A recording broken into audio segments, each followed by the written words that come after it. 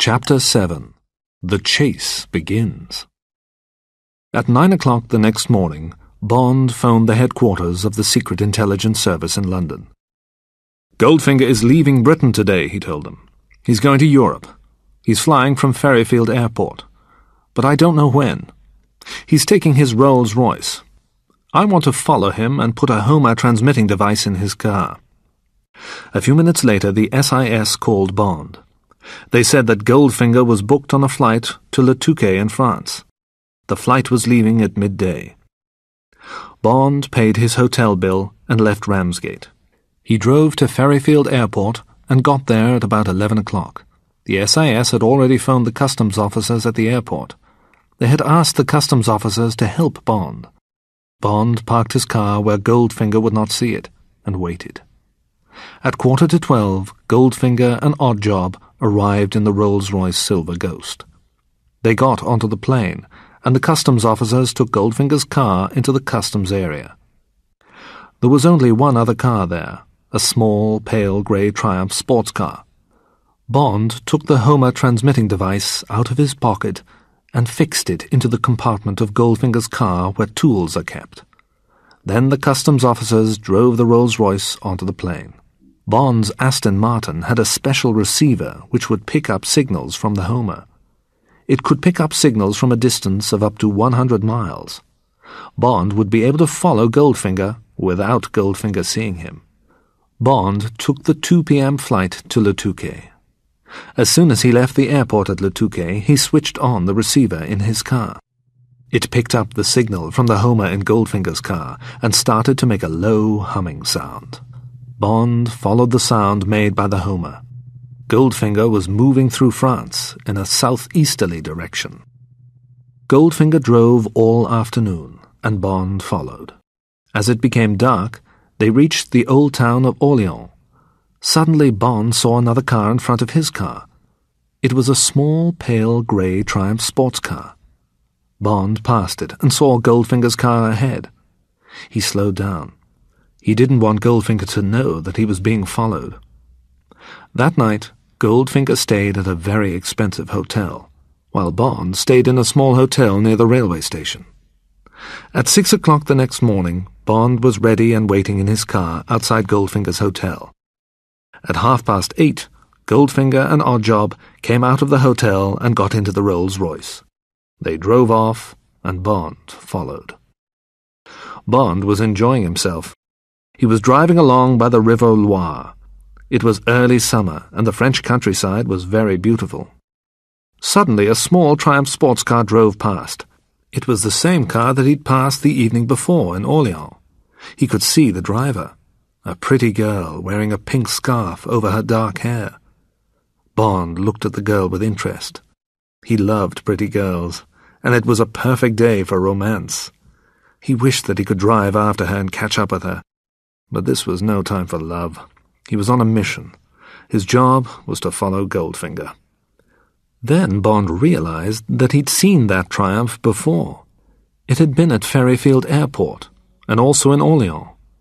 Was this a coincidence? Or was the girl following Goldfinger too? Bond would have to get rid of her.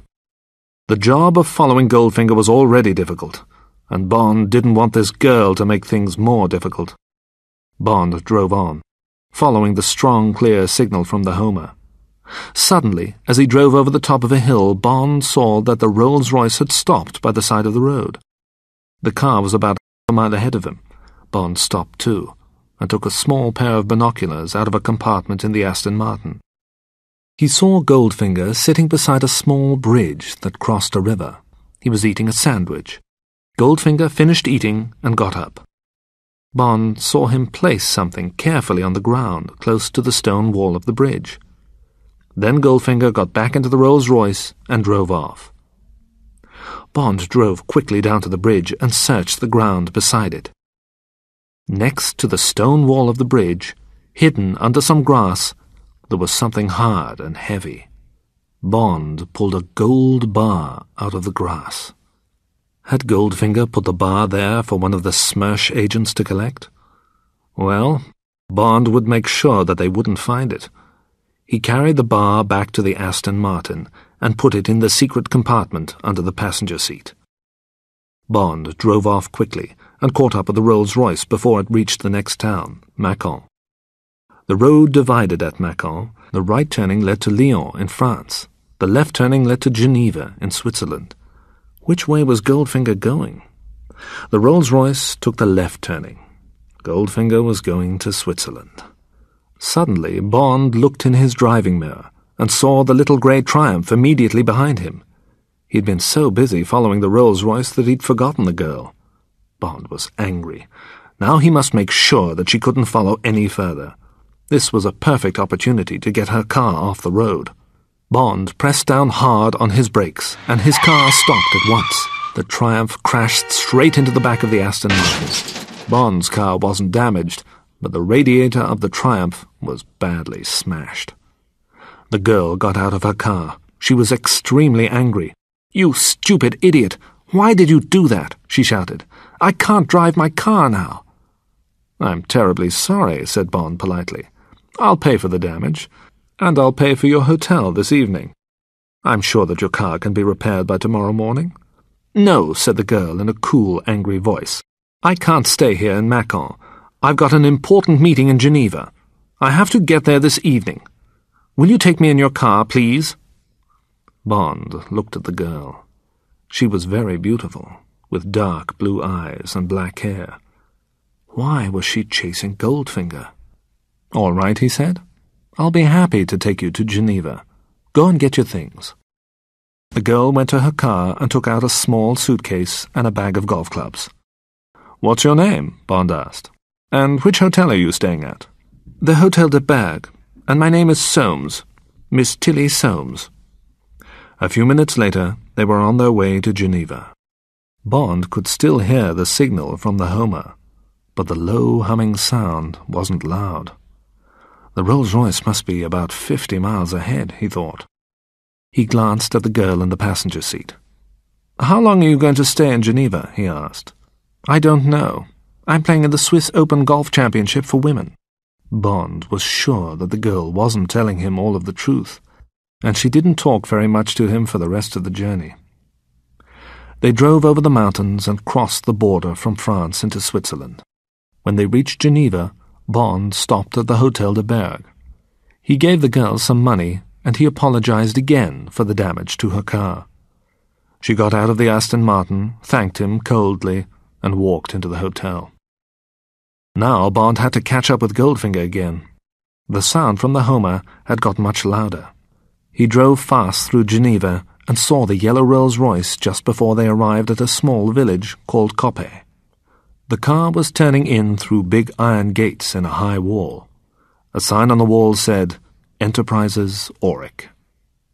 Bond drove past the gates and took the next turning off the road. A narrow lane led up into some woods. Bond stopped the Aston Martin and turned off the engine. He took the binoculars, got out of the car, and walked silently through the trees. When he came to a very large tree, he hid behind it and looked through his binoculars. From this position, Bond could see down to the buildings of Enterprises Auric. Below him there was a large courtyard. Around the sides of the courtyard there was an old house and some workshops. At the corner of one of the workshops there was a tall, thin chimney with a square piece of metal on the top. The piece of metal was turning round and round. It looked like a kind of radar scanner. The Rolls-Royce Silver Ghost was standing in the middle of the courtyard. As Bond watched, the door of the house opened and Goldfinger came out with 4 men. To Bond's surprise, they began to take parts off the car. They took the doors off the car, and they removed the armor plating from inside the door panels. Suddenly, Oddjob appeared in the doorway of the house. He made a sign to Goldfinger, and Goldfinger went inside. It was time for Bond to leave. He looked around for the last time, then went back quietly through the trees to his car. Bond took the gold bar that he'd found under the bridge to the British SIS agent in Geneva. He asked the agent to send the bar to M in London. "Do you know anything about Enterprises Auric at Coppet?" Bond asked the agent. "Enterprises Auric makes metal furniture," replied the agent. It's very good quality. The company makes seats for the planes of a big Indian airline, Mecca Airlines." Suddenly Bond understood everything about Goldfinger's business. The smuggling operation had been like a puzzle with a piece missing. But now Bond had got the missing piece of information. Now he knew how the gold was being smuggled out of Britain and sold in India. Goldfinger was using his Rolls-Royce to smuggle it. Goldfinger had bought the Rolls-Royce because it was special. It had been made with heavy armor plating in its doors. Bond remembered what he'd seen at Reculver. He'd seen the metal plates being fixed on the car at Goldfinger's factory. Then he'd seen the armor plating taken off again at Goldfinger's factory at Coppet. But the armor plating on the Rolls-Royce Silver Ghost wasn't ordinary metal. It was gold. White gold. Goldfinger drove his car to Switzerland twice a year. Before he left Britain, his workmen at his factory in Reculver took the armor plating out of the car's doors. They replaced the ordinary metal panels with panels of white gold. The white gold was the same color as the armor plating, so customs officials at the airport never suspected that the car's doors were really made of white gold. Then Goldfinger drove the Rolls-Royce to his factory in Switzerland. At his factory at Coppet, workmen removed the white gold panels from Goldfinger's car and replaced them with ordinary armor plating again. The panels of white gold were melted in the blast furnaces at Coppet and made into seats for Mecca Airlines planes. Then the Mecca planes were flown to India. In India, the seats were taken out of the planes and replaced with ordinary metal seats. In this way, the gold was smuggled into India, where it was sold. Goldfinger was making a lot of money for Smersh. It was a very clever operation. Chapter 8. Death by Gold. After he left the SIS agent in Geneva, Bond drove to the Hotel de Berg and booked a room. He asked the receptionist if Miss Tilly Soames was in her room, but the receptionist said that no one of that name was staying at the hotel. Bond wasn't surprised. He'd suspected that the girl hadn't told him her real name. Bond had a shower, dressed, and put on a pair of shoes with a small knife hidden in one of the heels. Then he drove to a small restaurant by Lake Geneva for dinner.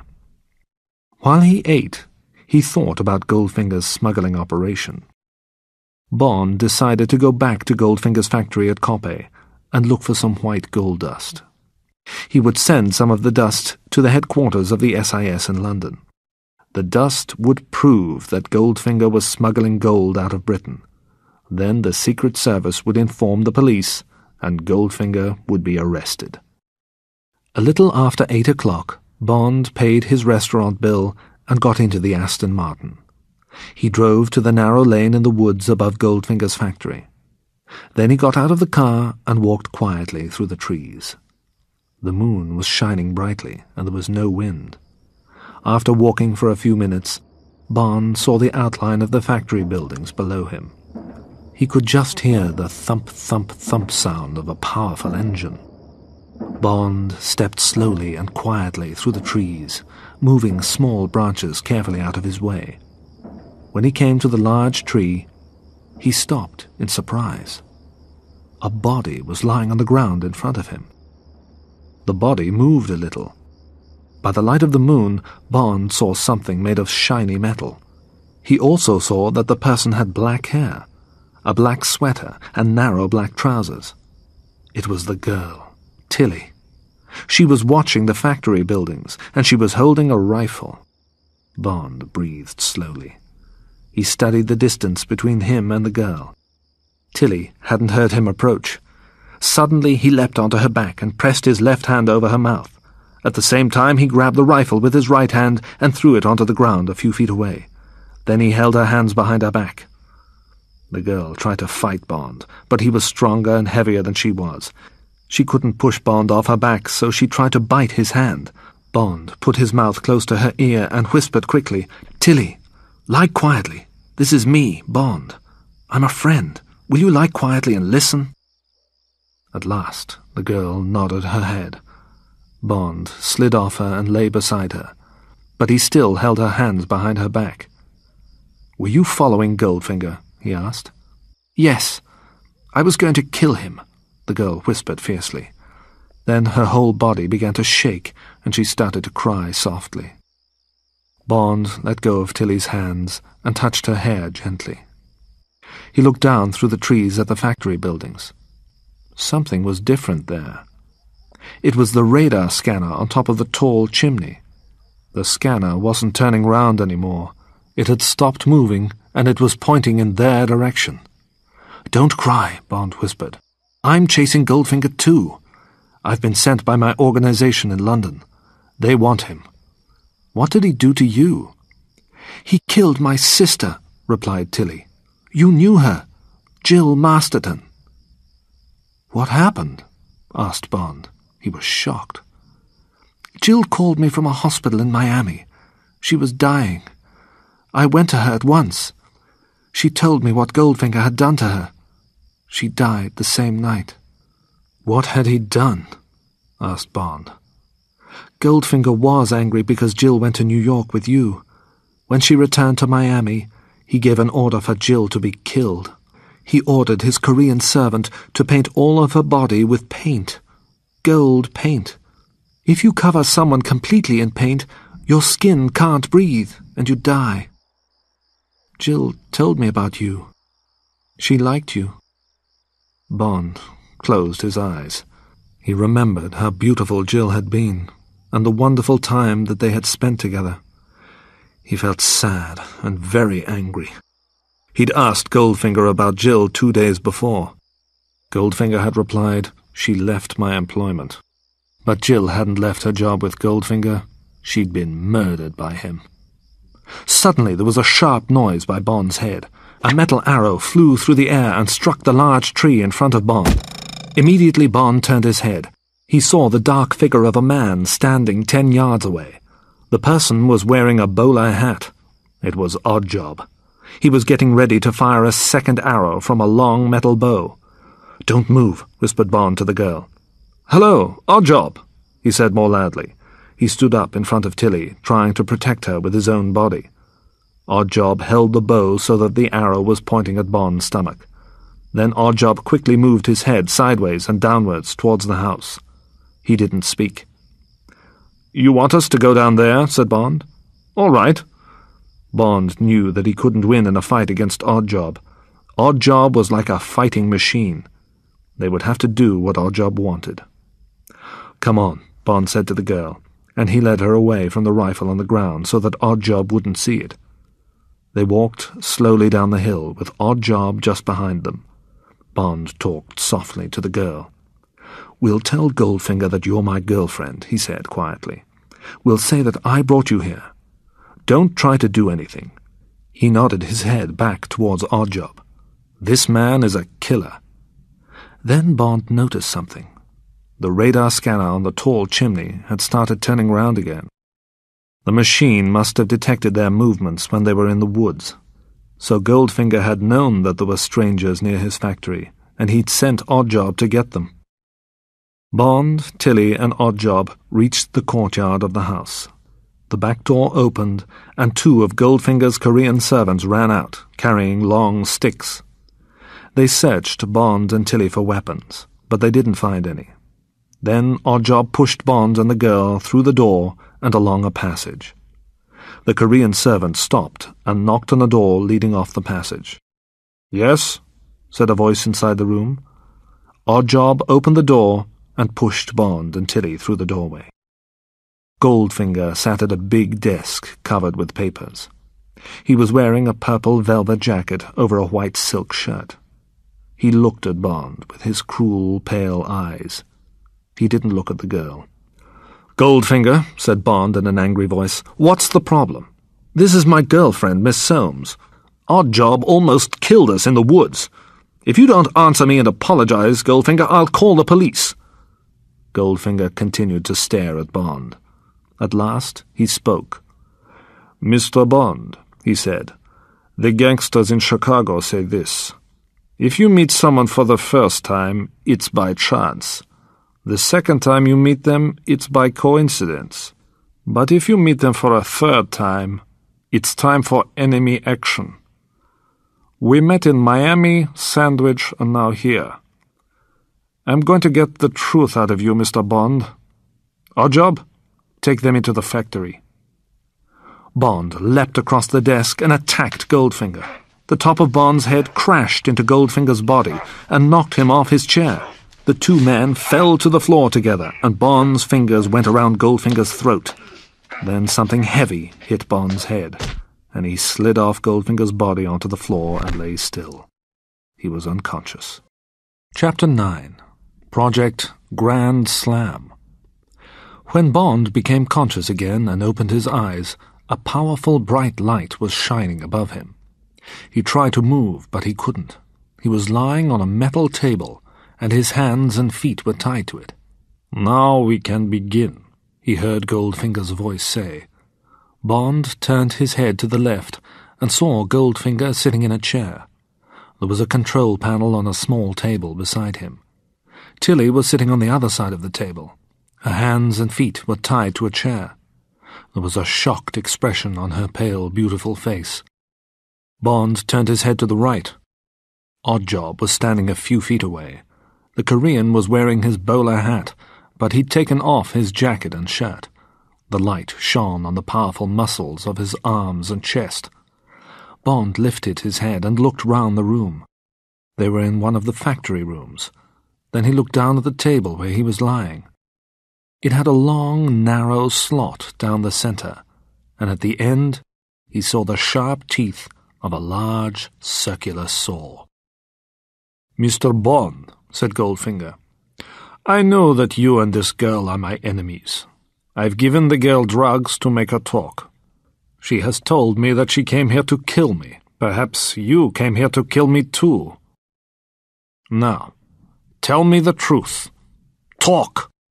Goldfinger pressed a button on the control panel, and a high, whistling sound came from the circular saw. The sharp blade was spinning round as the saw began to move forward, very slowly towards Bond. The blade would continue along the narrow slot in the center of the table and up between Bond's legs.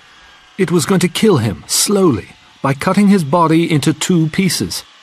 "Now, Mr. Bond," said Goldfinger, "tell me everything that you know about my business, and you'll die quickly. The girl will die quickly also. If you talk, I'll give each of you a drug, and there will be no pain. If you don't talk, you'll die slowly, and in great pain, and the girl will watch. Then I'll give her to Oddjob. So, what do you want to do?" "Don't be a fool, Goldfinger," said Bond. "I told my employers at Universal Export where I was going, and why. Universal is very powerful, and they'll send the police here to find us." "I'm afraid that you don't understand, Mr. Bond," said Goldfinger, smiling. "If the police come here, none of my staff will talk to them. Now tell me the truth. Who are you? Who sent you here? What do you know? The saw is now moving towards your body at about 1 inch every minute." Bond was silent. "Oddjob," Goldfinger said to his servant, "Mr. Bond needs some help to make him talk. Persuade him to talk." The servant stepped towards the table. The high, whistling sound of the saw was getting louder as it got nearer to Bond's body. Then Oddjob's powerful fingers began to press and strike Bond's body again and again and again. The pain was terrible. Bond wanted to die quickly. After many minutes, Oddjob stopped hitting him. "Goldfinger," said Bond, slowly in a weak voice, "I'll make a bargain with you. The girl and I will work for you, okay?" "And I must wait for you to kill me one day," said Goldfinger. "No, thank you, Mr. Bond."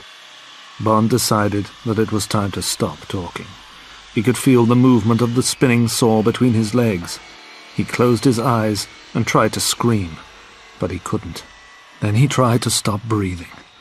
"Die," he told himself angrily. "Die!" Bond dreamt that he was flying through darkness.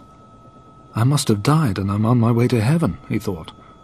Then he heard a voice say, "This is your captain speaking. We will be landing soon. Please fasten your seatbelts. Thank you. If Bond was on a plane, where was it going?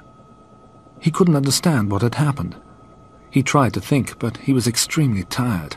He couldn't move. Then he fell unconscious again. When he woke up, he was lying on a bed in a bright, white room. It looked like the health department of an airport. Tilly was lying next to him on another bed. A door opened and 2 men entered the room. The first man was a doctor. He was dressed in a white coat and he was carrying a medical bag. The other man was Goldfinger. The 2 men stopped between Bond and Tilly's beds. "Doctor, they're looking much better," said Goldfinger in a gentle voice. "They're both members of my staff, and they've been working too hard. They've both had nervous breakdowns. Their minds and their bodies are exhausted. They've been very ill. So I'm taking them to the best private hospital in America." "Doctor," said Bond, "there's nothing wrong with me or this girl. Neither of us has ever worked for Goldfinger. He tied us up, tortured us, and gave us drugs. Please believe me." Bond's voice was slow and weak. He couldn't lift his head from the bed. The doctor looked worried and turned to Goldfinger. Goldfinger shook his head slowly. "I'm very sad to see a man so sick in his mind," he said. "You'll be all right, James," he said, kindly, smiling at Bond.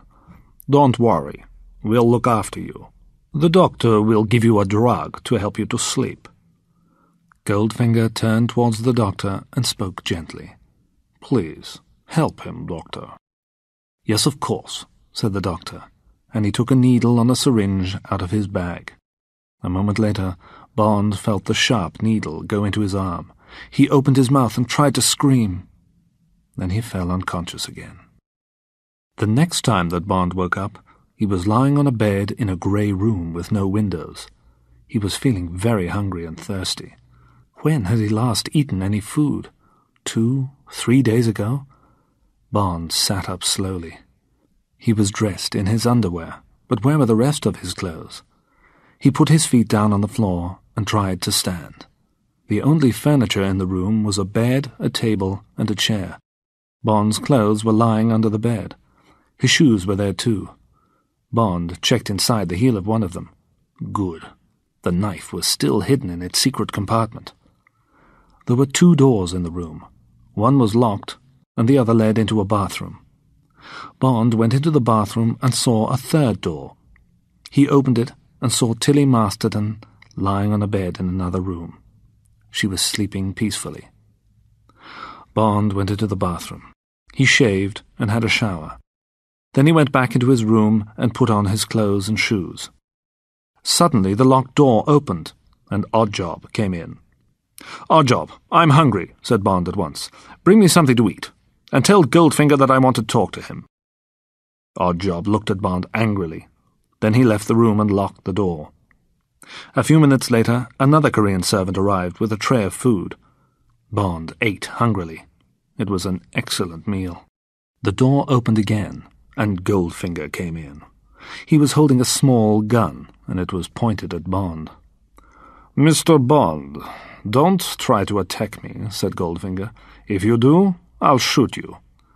I was going to kill you in Switzerland, but you said something that saved your life.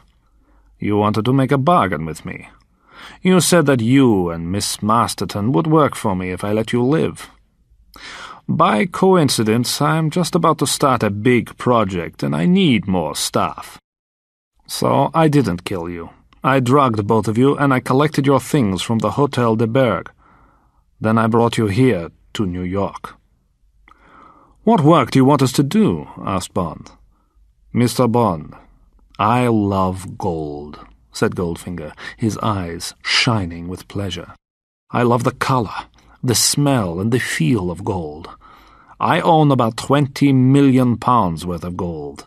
It's all here in New York, and I'll do anything to get more gold.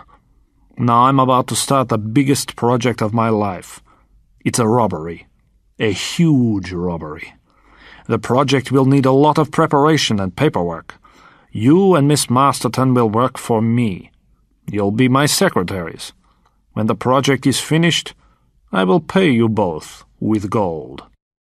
"What are you going to do?" asked Bond. "I'm going to steal $15 billion worth of gold bullion. That's approximately half the supply of gold in the world. Our project, Mr. Bond, will be to rob the bullion depository at Fort Knox." "Fort Knox?" said Bond. "But that's impossible. It has more guards than any other place in the United States. How can 2 men and a girl rob it?" "I'll have help from 100 other people, men and women from the 6 most powerful gangs in America. I've invited the 6 bosses of these gangsters to a meeting here at 2:30 this afternoon. I'll answer all your questions then." Goldfinger went out and shut the door. Bond walked through into Tilly's room. Tilly had woken up and was putting her shoes on. She didn't look very pleased to see Bond. He told her about Goldfinger's plan to rob Fort Knox and that Goldfinger wanted them to be his secretaries. Then he knocked on the door for Oddjob and ordered some breakfast for Tilly. When Oddjob came back with the food, he was carrying a typewriter, some paper, and a page of instructions. The instructions were to Bond from Goldfinger. "Prepare 10 copies of this agenda. Agenda for a meeting with Helmut M. Springer, the Purple Gang, Detroit; Jed Midnight, the Shadow Syndicate, Miami and Havana; Billy Ring, the Machine, Chicago; Jack Strapp, the Spangled Mob, Las Vegas; Mr. Solo, Unione Siciliano; Miss Pussy Galore, the Cement Mixers, Harlem and New York City. Chairman of the meeting, Mr. Gold. Mr. Gold's secretaries, J. Bond and Tilly Masterton. For a project to be called Grand Slam." Bond sat down at the typewriter and made 10 copies of the agenda. He finished typing them by 2 o'clock, and at 2:20, Oddjob came to fetch Bond and Tilly.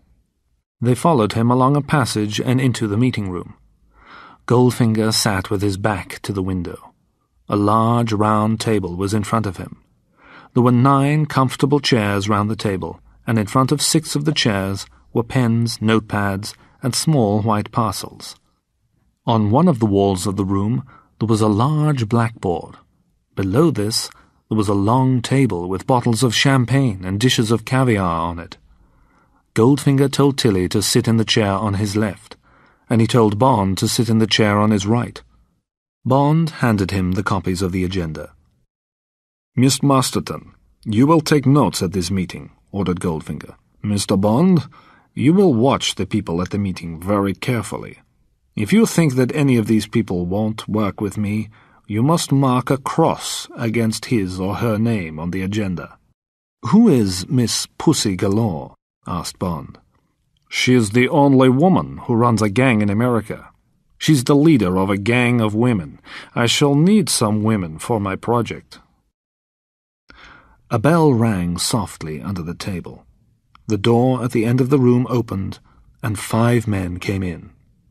They walked to the table and sat down silently. Chapter 10. The Meeting of the Gangsters. Goldfinger spoke quietly.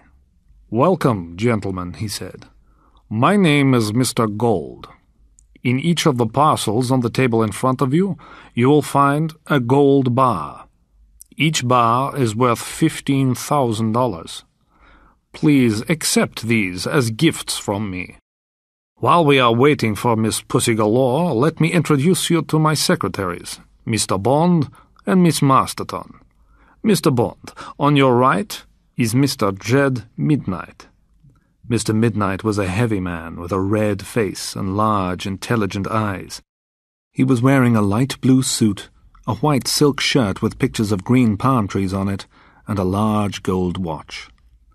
"Next to Mr. Midnight is Mr. Billy Ring from Chicago," said Goldfinger.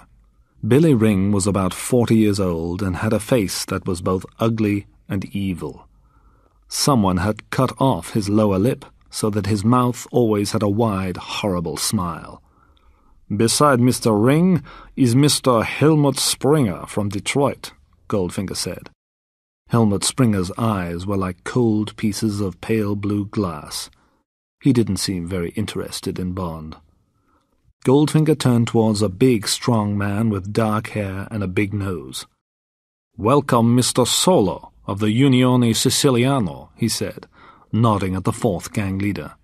Bond looked with interest at Mr. Solo, the head of the Mafia in America. Mr. Solo was wearing large glasses and cleaning his fingernails with a knife.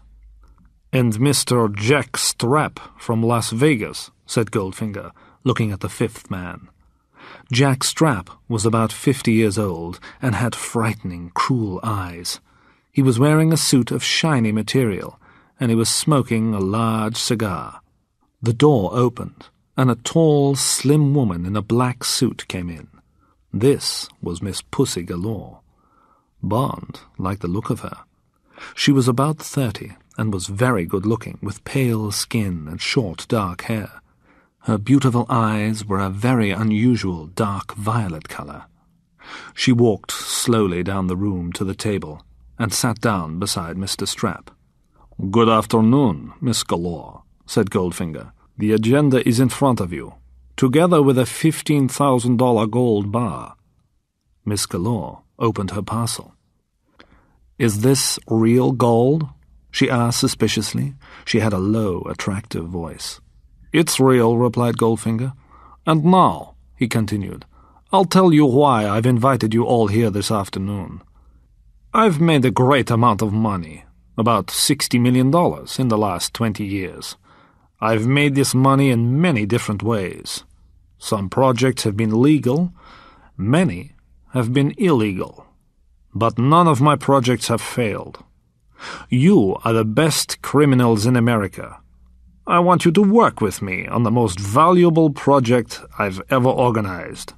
Project Grand Slam. For 1 week's work, you will each get $1 billion. Everybody round the table was silent. "That's a lot of money," said Jed Midnight at last. "How much will you get?" $5 billion, replied Goldfinger. $11 billion in total, said Helmut Springer. There are only 3 depositories in the United States where such large amounts of money are kept. Are we going to rob one of these depositories? And if so, which one? "Fort Knox in Kentucky," replied Goldfinger. "That's impossible," said Jed Midnight. "No," said Goldfinger. "Fort Knox is just like a huge bank. It's bigger and it has better protection than other banks, but it's not impossible to break into it. You just need a good plan." "But there are a lot of troops guarding Fort Knox," said Billy Ring. "And these soldiers have a large number of weapons. How can we get past them?" "You're right, Mr. Ring," said Goldfinger. "About 60,000 people live in Fort Knox, including approximately 20,000 armed troops. Now, listen to my plan." Goldfinger walked to the blackboard and pulled down a map of Fort Knox that was fixed above it. He pointed to the left-hand corner of the map, to the bullion depository. "As you'll see," he said, pointing to the map, "this is where the bullion is kept. There is a railway line running through Fort Knox. The track comes from Louisville, 35 miles to the north. Near the bullion depository there are some railway sidings. The bullion from the capital, Washington, is sent to Fort Knox. Sometimes the gold goes by rail, and sometimes it is taken by trucks along this main road, the Dixie Highway. Any questions?" There were none. Goldfinger turned back to the blackboard and pulled down a second map. This was a plan of the gold vault. "Inside this vault," said Goldfinger, "about $15 billion worth of gold bars are kept. Now I'll tell you how we can break into the vault and steal them." Everybody was silent, listening.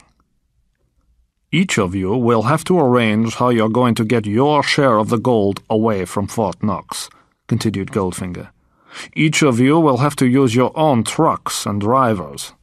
I'll be taking my share away by train. Now, Goldfinger went on. "How do we get into Fort Knox? My plan is to put a drug in the town's water supply. This will make everyone in the area, soldiers and civilians, fall asleep for 3 days. While they are asleep, we'll steal the gold from the vault." "But how do we put the drug in the water supply?" asked Jed Midnight. "2 of my staff have been invited to visit Fort Knox. They'll meet the chief engineer who controls the water supply," Goldfinger replied. "My staff are pretending to be engineers from a Japanese company which is planning to use the same water system in Tokyo. My men will take the drug to the meeting. When the engineer isn't looking, they'll put it into Fort Knox water supply." "That's very clever," said Mr. Jack Strapp, looking at Goldfinger and smiling. "How do we get into the town?" "We'll travel on a special train from New York," replied Goldfinger. "There will be about 100 of us. We'll be dressed as workers in an emergency team which has come to help the people of the town. The ladies in Miss Pussy Galore's gang will be dressed as nurses. When the train reaches Louisville, 35 miles from the depository," Goldfinger went on, "my assistant and I will enter the train driver's compartment. We'll get rid of the train driver, and I'll drive the train through Fort Knox to the sidings near the bullion depository. By this time, your trucks should be arriving too. Bodies of the sleeping people will be everywhere, but we'll take no notice of them. We'll place the trucks around the vault and go inside." "But how do we get inside the vault?" asked Mr. Solo. "The door to the gold vault is extremely strong, and it weighs 20 tons. Goldfinger bent down and took a large, heavy box from beneath the table. He carried it carefully and placed it on the table in front of the gangsters. "There is only one weapon that is powerful enough to open the gold vault," he said. "I got this from a military base in Germany. It's an atomic bomb."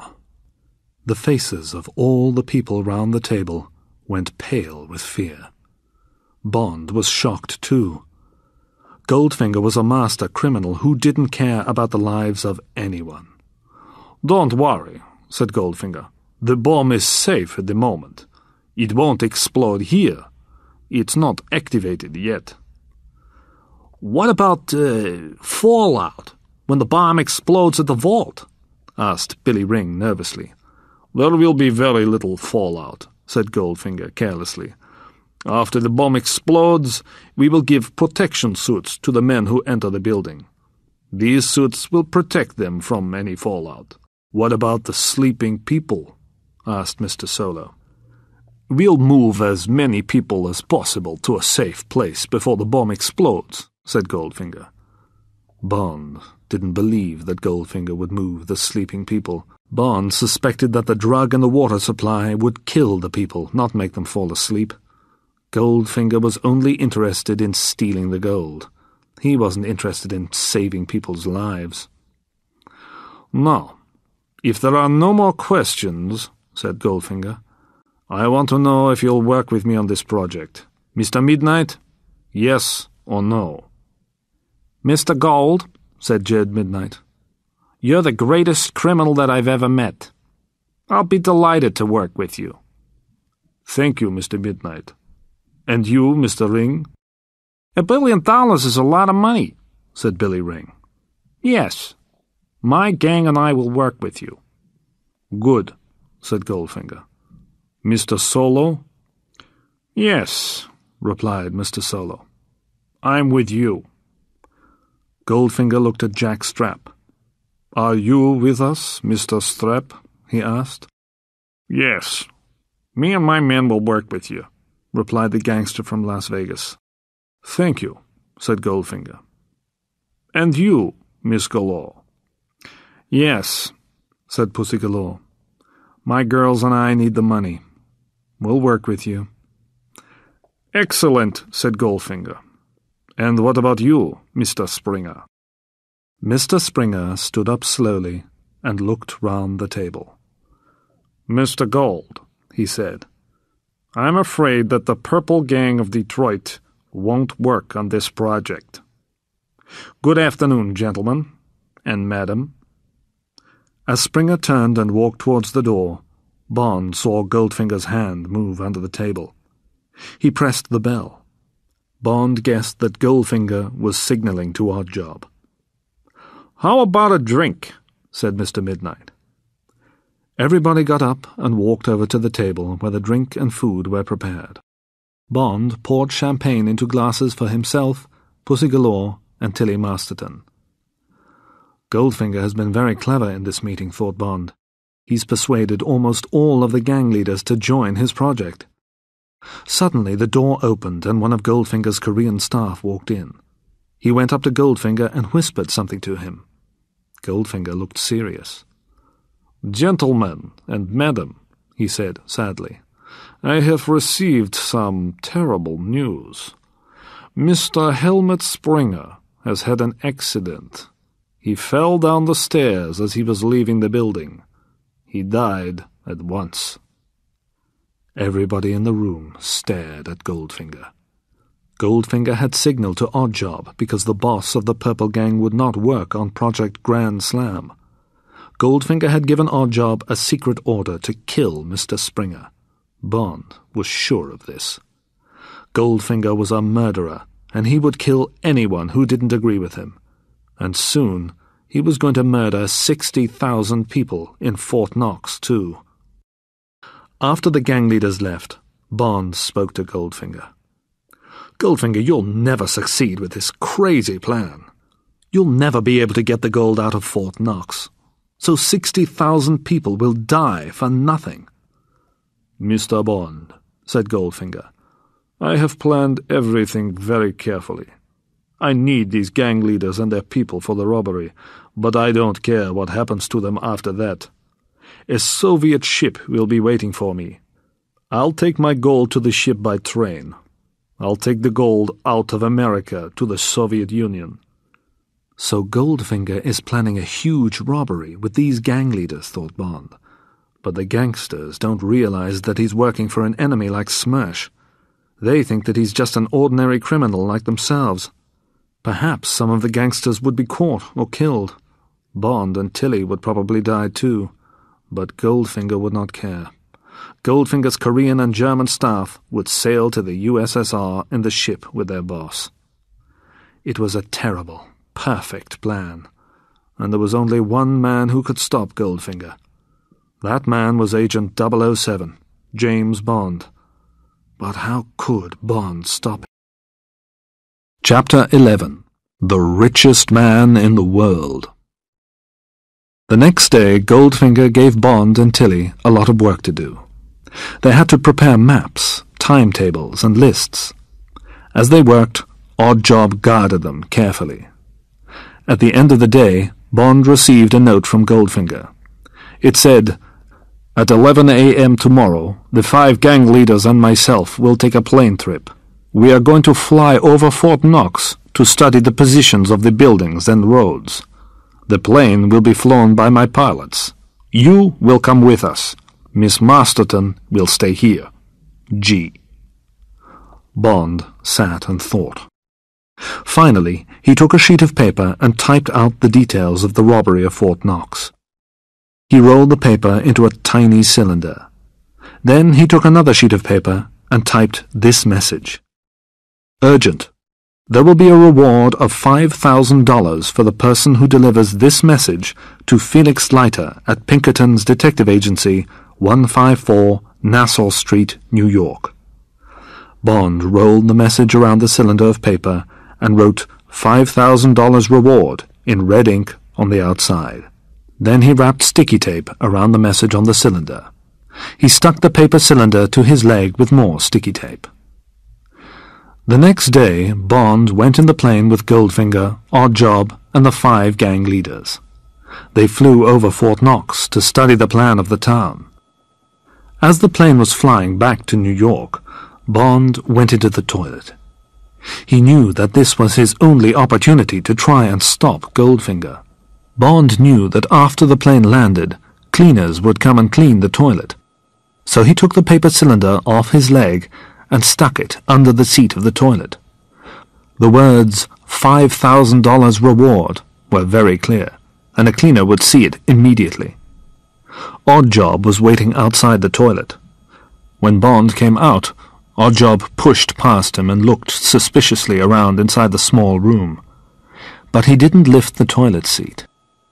He came out again and shut the door. When Bond walked past her, Pussy Galore looked at him thoughtfully. During the next 3 days, Bond felt very nervous. He kept thinking again and again about the message under the toilet seat. Had anyone found it? Would they believe the message? Or perhaps the plane hadn't been cleaned yet.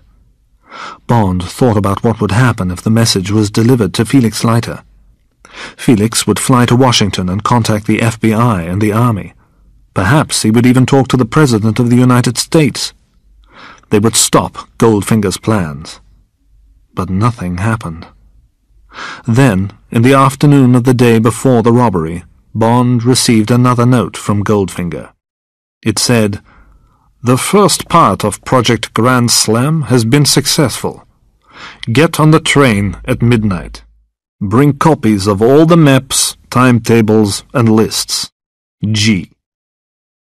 That evening, Goldfinger, Bond, Tilly, and the gangsters met at Pennsylvania Station. Ring, Midnight, Strap, Solo, and their men were dressed as medical workers. Pussy Galore and her girls were dressed as nurses. Goldfinger, Tilly, and Bond were dressed as doctors. The superintendent of the station approached Goldfinger. "Dr. Gold," he said, "I'm afraid that there's bad news from Fort Knox. All trains are being stopped at Louisville. But don't worry, we'll get you and your emergency team there. What's happened to the people at Fort Knox? What illness do they have?" "We don't know yet. That's what we have to find out," said Goldfinger in a gentle voice. "But we believe that it's very dangerous." "Well, good luck, Doctor," said the superintendent. "Everyone is very proud of you and your emergency team." "Thank you, Superintendent," said Goldfinger. He moved away and gave orders for the gangs to board the train. Bond was put in a train compartment with Tilly. They were guarded by Goldfinger's Korean and German staff. As Pussy Galore walked through the compartment where Bond and Tilly were sitting, she stopped by Bond's seat for a few seconds. Her dark, violet eyes stared into his grey-blue eyes. "Mr. Bond," she whispered, "if anything goes wrong with this plan, I'm sure that you'll know why." Then she walked on. It was a long and difficult journey. Some of the employees of the railway were still on the train, so the gangsters couldn't drink whiskey or smoke cigarettes or start fights. They had to behave well and pretend to be medical staff until they reached Fort Knox. Bond thought again and again about the drug in the water supply. Had the people of Fort Knox drunk the water? Were 60,000 people already dead? Or had Felix Leiter got Bond's message? Bond knew what he must do. He must get close to Goldfinger and kill him. At 6 o'clock the next morning, the train reached Louisville. Goldfinger said that there were not enough protection suits for everyone, so all the railway's employees left the train, except for the driver. A few minutes later, Bond felt the train almost stop, then start again. He knew that Goldfinger had killed the driver. Goldfinger was now driving the train himself. Then Mr. Strap came hurrying through Bond's compartment. "We arrive in 10 minutes, he ordered. "Put on your protective equipment." Bond went to the toilet and closed the door. He removed the small knife from the heel of his shoe and pushed it into the belt of his trousers. 10 minutes later, the train began passing houses on the edge of Fort Knox. Bodies were lying everywhere on the ground. No one was moving. The people didn't look as if they were asleep. They looked as if they were dead. "Those poor people," said Mr. Billy Ring, and laughed. The train continued on slowly, and Bond saw more and more bodies of men, women, and children. He looked carefully to see if any of them were moving, but they weren't. There was no sound at all. At last, the train stopped at the sidings near the bullion depository. All the leaders of the gangs and their people were wearing their protective equipment. The doors of the train opened, and different groups of men and women got down onto the platform. One group of men, the assault group, was carrying the atomic bomb. The 5 gang leaders were in the command group with Goldfinger, Oddjob, Bond, and Tilly. Goldfinger ordered them to climb onto the roof of the first train carriage. From this position, they could watch the assault group running towards the bullion depository. "They've gone through the gates," said Mr. Jack Strapp excitedly. Bond looked and saw an extraordinary sight. In the middle of a large field was the huge building of the gold vault. Hundreds of bodies were lying on the ground around the vault. The soldiers were still holding their weapons. Everything was very quiet. Trucks belonging to each gang were waiting on the roads at the edge of the field. Bond looked at the bodies on the ground. Were any of the soldiers alive? None of them moved. The assault group was moving towards the main door of the vault. Goldfinger looked at Bond. His pale blue eyes were shining with triumph. "I was right, and you were wrong, Mr. Bond. Soon I will be the richest man in the world. And then we will say goodbye. Thank you for the help which you and Miss Masterton have given me." Bond knew that he and Tilly were not important to Goldfinger anymore. Very soon Goldfinger was going to give an order, and Bond and Tilly would be killed. But Bond had decided that, whatever happened to him, he would kill Goldfinger first. Suddenly, Bond saw something moving high in the sky above them. It was a helicopter, and it was flying fast towards the depository. Then everything happened at once. The dead soldiers suddenly jumped up from the ground and pointed their weapons at the assault group. Now troops were guarding the door of the vault again. A loud voice came from a loudspeaker in the helicopter. It gave the order, "Stand where you are! Drop your weapons!" But then the shooting started. Bond grabbed Tilly's hand and jumped down from the roof of the train carriage onto the platform. He heard Goldfinger shouting to Oddjob, "Get Bond and the girl! Kill them!" Oddjob started running down the platform. "Run, Tilly, run!" shouted Bond. He began pulling Tilly along the platform, but she let go of his hand and tried to climb into one of the carriages of the train. Bond stopped, took the knife out of his trouser belt and turned towards Oddjob. Oddjob stopped running, pulled off his bowler hat and threw it at Tilly. It struck her on the neck. Without a sound, she fell backwards onto the platform in front of him. Oddjob leapt towards Bond and tried to kick him, but Tilly was in his way and he missed Bond. Bond swung his knife at Oddjob, but the Korean knocked it out of his hand. Oddjob leapt at Bond again. His feet struck Bond's shoulder and Bond fell to the ground. The powerful kick had sent a terrible pain through Bond's body. For a few seconds, Bond closed his eyes and waited for Oddjob's next kick. But nothing happened. Suddenly, Bond heard the sound of 3 long, loud blasts from the train's horn, and he looked up. To his surprise, he saw Oddjob running away from him. He was running along the platform towards the train. The train had begun to move. Oddjob caught up with it, jumped up into a carriage, and disappeared inside. Bond stood up, holding his painful shoulder. Suddenly, he heard a shout behind him. He turned and saw Felix Leiter running towards him. The FBI agent was wearing a military uniform. Bond walked along the platform. He was very happy to see his good friend again. "So, you got my message about Goldfinger's plan," said Bond. "Yes," said Felix, smiling. "We arrested the members of Goldfinger's staff who were going to put the drug in the water supply. But we wanted to trap Goldfinger, too. We had found out about his plan, but we didn't want him to suspect anything. So we pretended that everyone in Fort Knox had drunk the water and died." "But Goldfinger has escaped," said Bond. "He's driving the train. Oddjob and the gang leaders are with him." "One of our planes is above the train now," replied Felix. "It'll follow the train. We'll catch Goldfinger." "Thank you for saving my life," said Bond. "But I'm afraid that it's too late to save Tilly Masterton." He walked with Felix to where Tilly was lying on the ground. The girl's neck was broken, and she was dead. Bond stood and looked down at her. He felt sad as he remembered the proud, pretty girl in her Triumph sports car. Chapter 12. Goldfinger's Last Flight. 2 days later, Felix Leiter was driving Bond to Idlewild Airport in New York. M had told Bond to return to the Secret Service headquarters, so Bond was catching the next plane to London. "What's happened to Goldfinger?" asked Bond. "We don't know," said Felix. "My men caught up with the train, but there was no one on it. Goldfinger and Oddjob had got off somewhere. So had the gang leaders.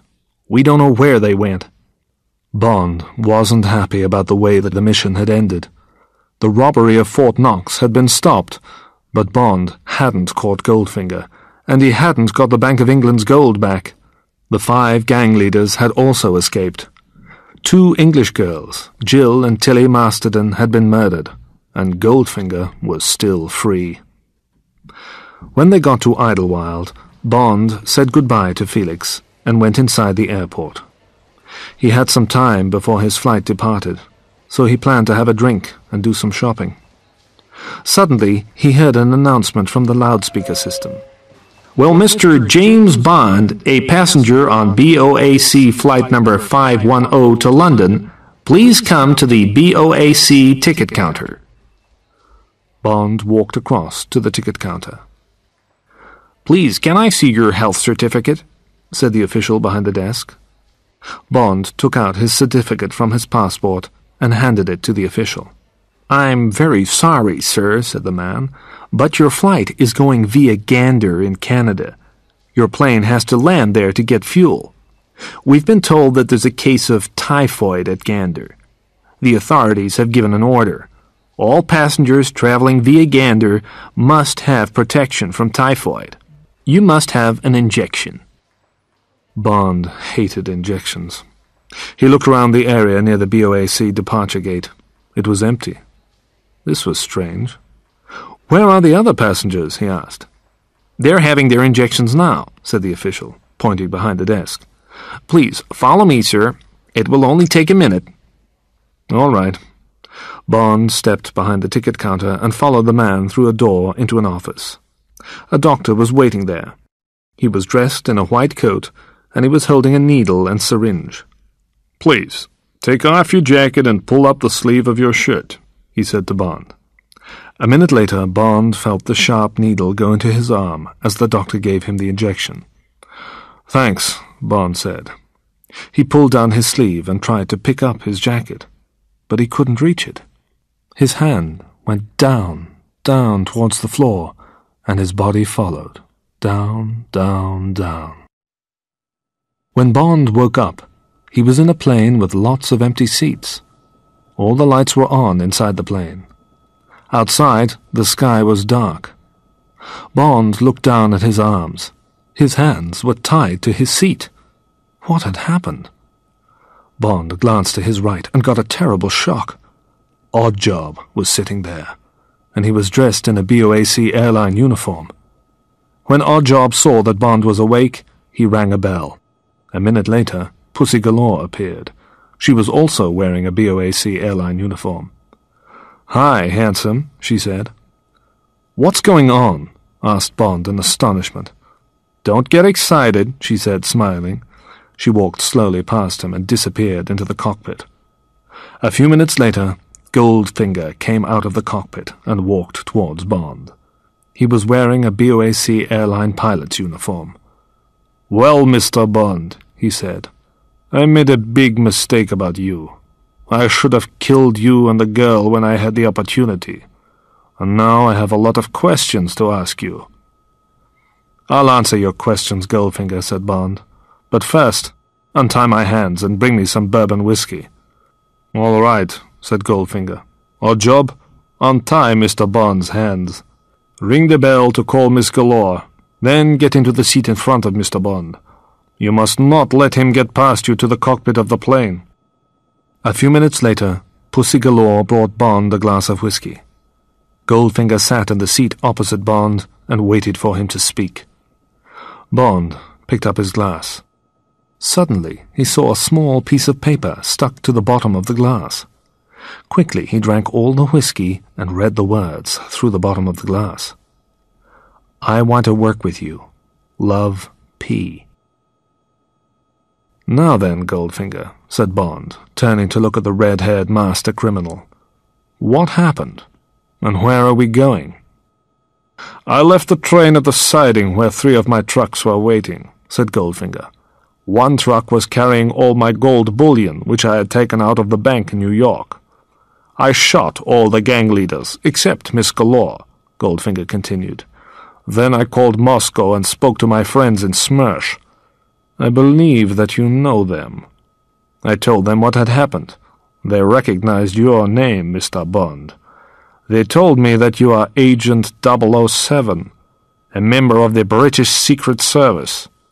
Then I understood everything very clearly.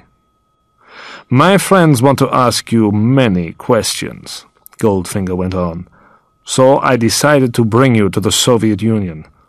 My German employees are pilots. They tied up the BOAC staff at Idlewild Airport, and we changed clothes with them. It was easy to trick you and give you an injection. Then we stole the BOAC plane, loaded all the gold bullion into it, and took off. Now we are on our way to Moscow." Goldfinger smiled, but his eyes were cold and cruel.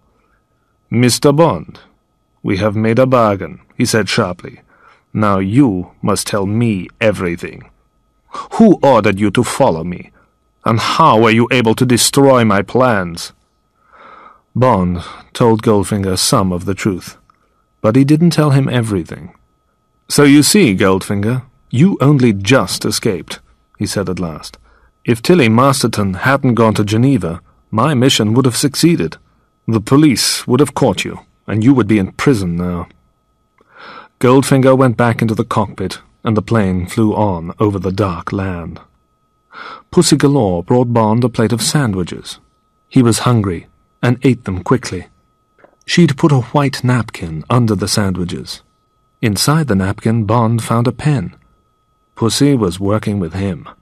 Most of the lights inside the plane had now been turned off. Bond sat and thought as fast as he could. Goldfinger must not escape again, he said to himself. The plane mustn't reach Moscow. It must make an emergency landing.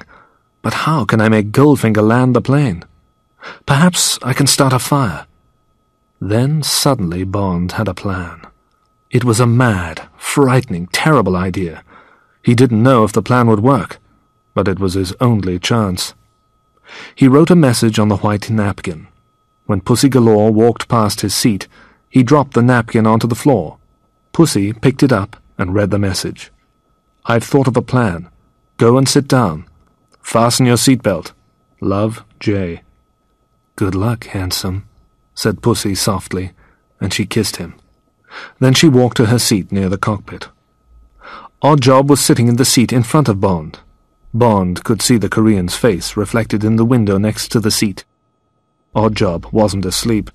He was staring straight ahead, and his powerful hands were on his knees. Bond was waiting for Oddjob to become tired and sleep, but Oddjob didn't move. 1 hour passed, then 2. Bond pretended to fall asleep himself. He made a soft noise through his nose.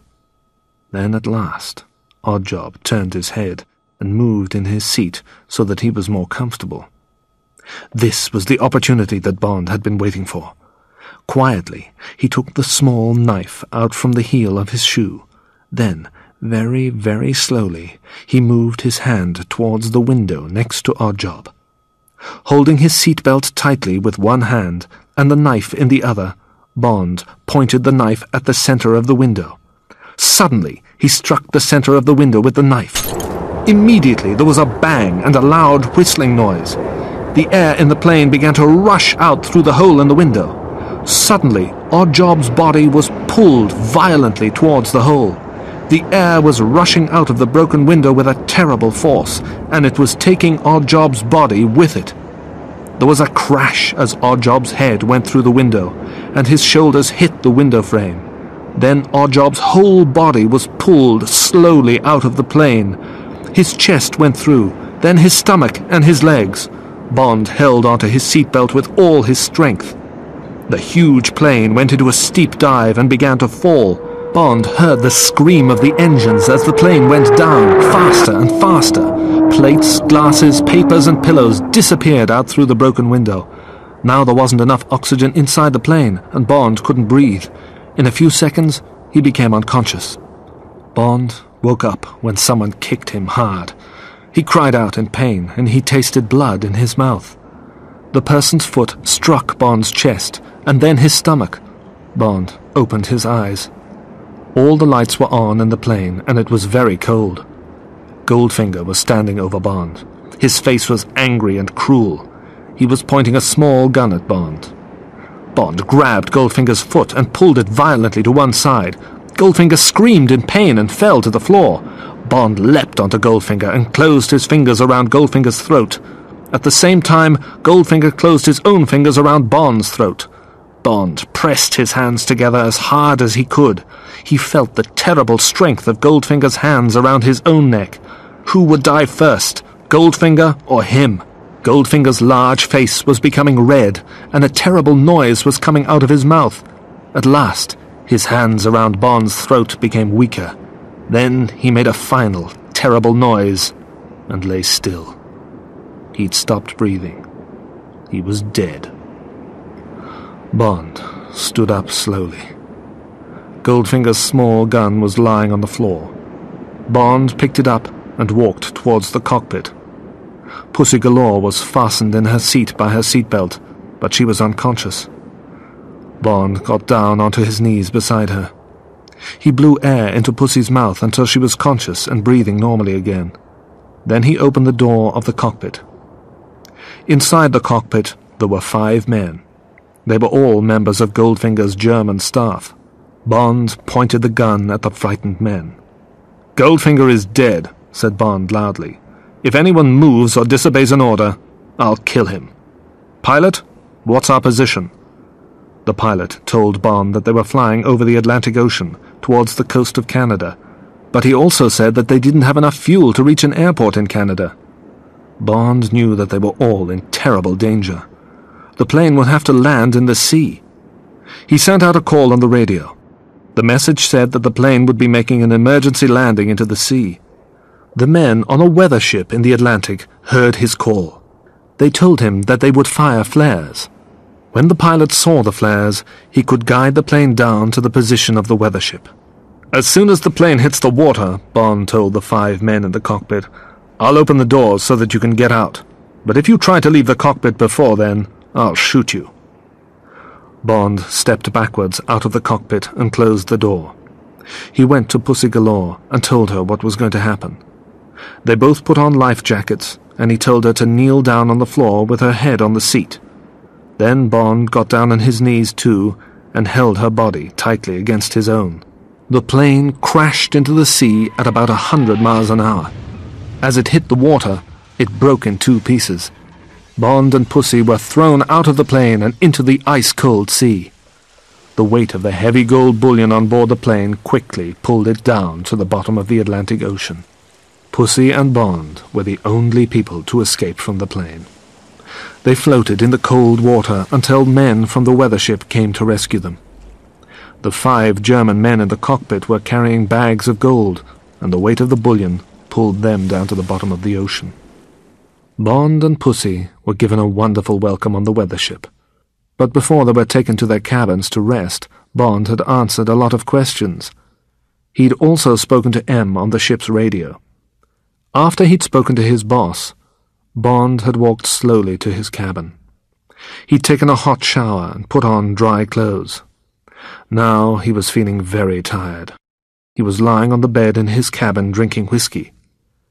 Suddenly the door opened, and Pussy came in.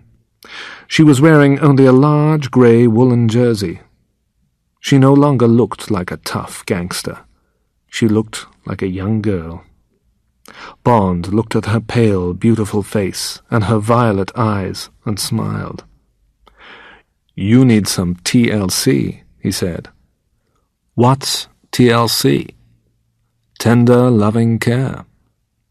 I'd like that, said Pussy. She pushed Bond's black hair off his face and looked into his grey-blue eyes. When is it going to start? Now, said Bond, and kissed her hard on the mouth.